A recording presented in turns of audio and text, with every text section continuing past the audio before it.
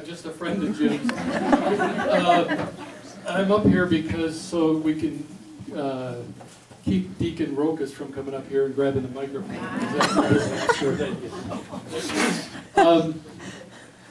My children and Jim's children went to school together and played on a lot of sports teams together. And this goes with Jim and Pat.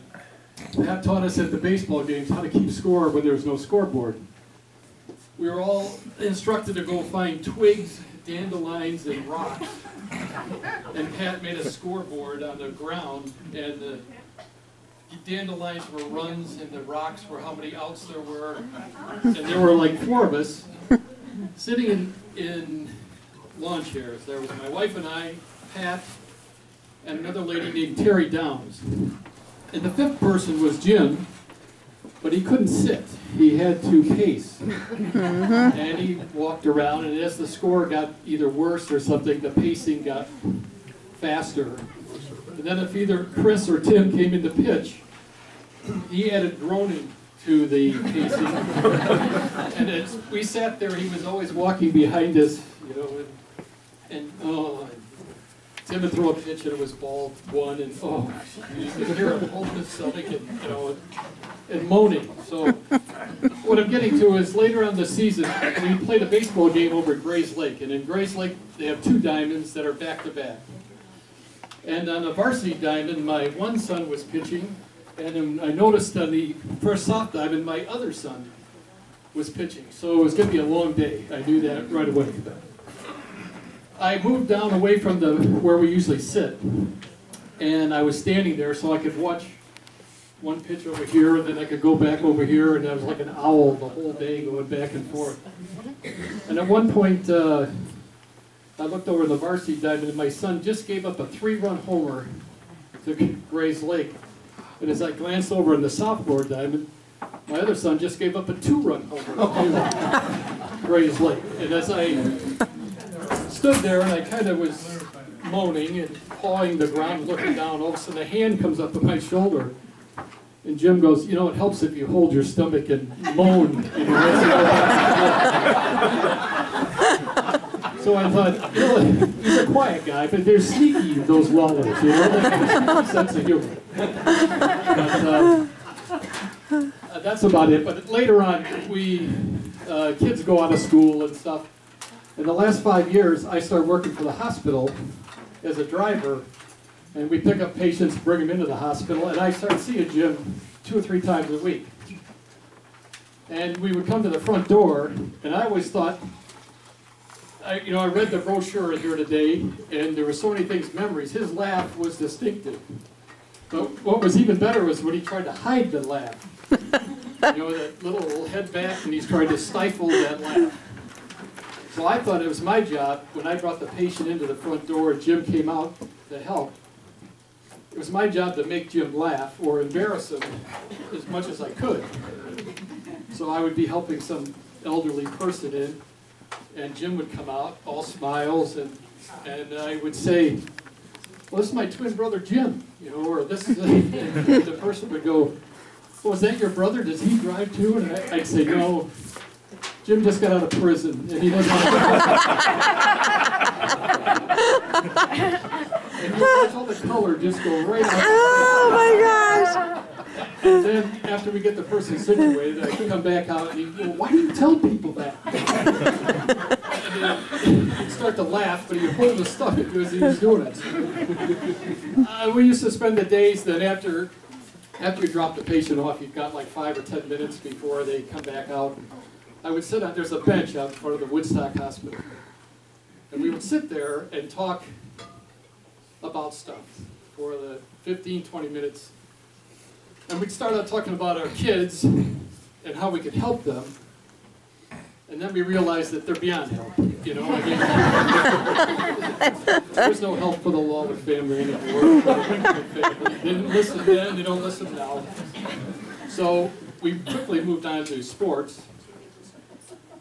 And we couldn't talk about the Cubs, or the Bears and the Packers, because I'm a huge Bears fan, and Jim is not. And so the conversations quickly came down to, well, we have Aaron Rodgers, And I just, well, we have nothing, you know. So we went on to fixing the Cubs. We were good at that. You know, but I'll miss sitting on that bench talking to him. I hope that in the afterlife there, I can see him one day to continue our conversations, but I have a lot of work to do to get there. If I'm counting on Deacon Rokas or Father Lipinski to put in a good word for me, I don't think that carries much weight anymore, you know, what it used to. So I'll just try to be a better person, like everybody was talking about. He had an infectious smile, a smile that was, when he came out, that was genuine, and that he was a friend of yours, and I'll miss that smile. So thanks for listening.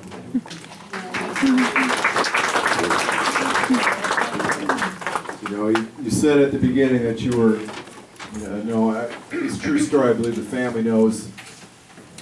My dad came and went different days. He was better and he was worse, and I do remember one of the first times Mr. Winkleman there came by. Dad was having a terrible day. He didn't want to see anybody, but when Larry Winkleman came to the door, he immediately perked up and waved him in, and the rest of the afternoon was great. So, truly one of his closest friends, and you really made him smile. You really made him smile. So, thank you. Anyone else? Is anyone else here? Here we go. I had alluded to this story about the Stillman Valley game. I thought maybe I should, for Mr. Pulaski's benefit here, give him the full story of what really happened that day. That was your IC game a year ago. Can I interject just for 1 second? Yeah, you can probably hear me. IC is one of those Catholic schools that doesn't play by the rules. I just wanted to play Not wrong.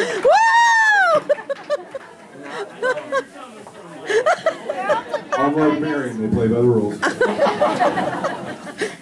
So, in the fall, I'm usually quite busy, but for whatever reason, at about 10 o'clock that morning, my schedule cleared up, and I jumped in the truck at the last minute and took a ride down, and Dad didn't know I was coming. I hadn't spoke to him. I thought I was going to be working in the field that day. So he had no idea that I was coming. So I got into the game about 5 minutes before kickoff, and I texted Heather. Heather stood up in the stands, pointed Dad out where he was in the stands. So he was in his usual pose of all curled up with his hood forward and rocking, waiting for the kickoff. So I just walked up the bleacher, sat next to him, Brad, and I just put my hand on his shoulder, said, "I'm here, Dad." And I sat down. So the entire first half, Dad rocked. And at halftime, now, those that might not know, Dad had gone basically blind in his right eye, and I hadn't thought about it, but I'm sitting on his right-hand side. And at halftime, he turns to me and he says, "So where are you here from?" And I said, "Oh, I came down from Hebron." He says, "Really?" He says, "I have a son that lives in Hebron." I said, "No kidding." I said, "My dad lived in Hebron until about 10 years ago." He said, "No kidding, I lived in Hebron." And then he fully turned and saw who I was, and that will forever stick with me.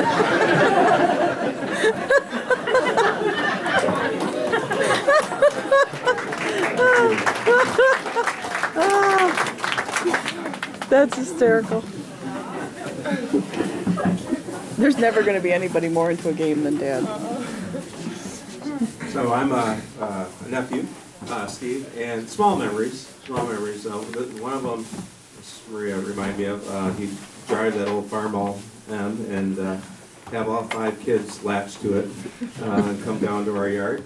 And he was also my first baseball coach, and he was a great coach. He had that patience and firmness all at once, and as a coach, and that was awesome. And one of my memory is just kind of something that I've been thinking about is anytime we went up to their yard, we drove up there, or they came down to ours, and you grandkids are probably would know this too. He always asked about you. You know, as a little kid, he's always asking about you and how you're doing and what's going on. He didn't just ignore you and just talk to the adults. That was the way he was. You know. One little funny story is simply this, and anybody in Hebron knows it's true, that I don't think he ever drove his pickup over 40 miles an hour. Thank you. Steve was talking about being a coach, and he really was. He was a great, great coach, and one of the best minds that I think was in coaching. But, you know, he said, you know, good but firm. What Steve didn't know was when you played for him as his son, it was a little different deal. Particularly in Little League, I was the catcher, and as he would hit infield, if anybody missed the ball, the next one he hit even harder to the next kid, so then they would miss one. But somehow it was my fault as the catcher that the guys out in the field were missing the ball. He'd get angrier and angrier, but never at the other kids, only at his own son catching, who hadn't actually dropped the ball in the first place. But yeah, he was a very, very intense Little League coach in his own way, for sure. Is there anybody else? Anybody else here? Logan. Talk. Michael. Logan, you want to say something?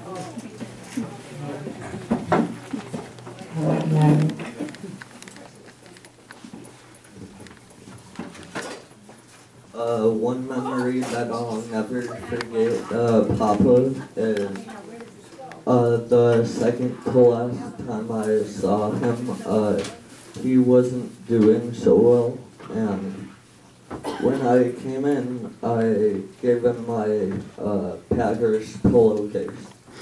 I knew that it'd help him sleep more peacefully, and then he kind of went like this, pulled my head down by his, and kissed me right here. So that's one memory I'll never forget of him.